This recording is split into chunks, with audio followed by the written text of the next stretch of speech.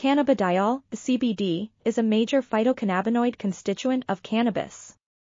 It is attracting growing attention in medicine for its anxiolytic, antipsychotic, antiemetic and anti-inflammatory properties. The aim of the present systematic review is to examine the randomized and crossover studies that administered CBD to healthy controls and to clinical patients. A total of 34 studies were identified. 16 of these were experimental studies, conducted in healthy subjects, and 18 were conducted in clinical populations, including multiple sclerosis, schizophrenia, bipolar mania, social anxiety disorder, neuropathic and cancer pain, cancer anorexia, Huntington's disease, insomnia, and epilepsy.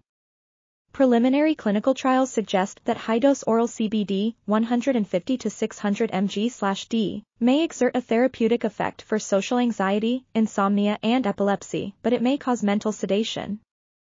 This article is titled, Cannabidiol in Humans, The Quest for Therapeutic Targets, and was authored by Stéphane Potvin and Simon Zhornitsky.